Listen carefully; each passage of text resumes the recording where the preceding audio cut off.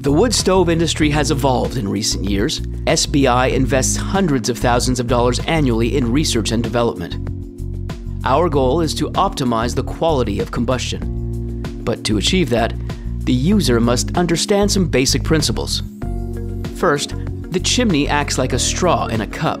That is, it draws air into the combustion chamber. It's the pull generated by the chimney that allows the intake of fresh air through the openings in the unit. The primary supply of air injects oxygen onto the embers and wood. This causes the fuel to burn, which releases gases and fine particles. Secondary air introduces oxygen into the hot gases released by the first phase of combustion.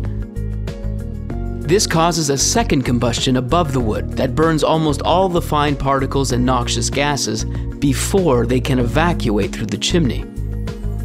Stainless steel tubing enables this secondary combustion, typically found in North American stoves, to take place, which allows the unit to burn slower and generally promotes cleaner combustion. The air intake control allows you to adjust the intensity of the fire in your unit. The more the control is opened, the greater the amount of oxygen injected into the unit. This will cause the wood-burning stove to burn faster and emit more heat. Conversely, the more the control is closed, the slower the combustion. The choice of wood is paramount for good combustion. For optimal results, dry hardwood is recommended.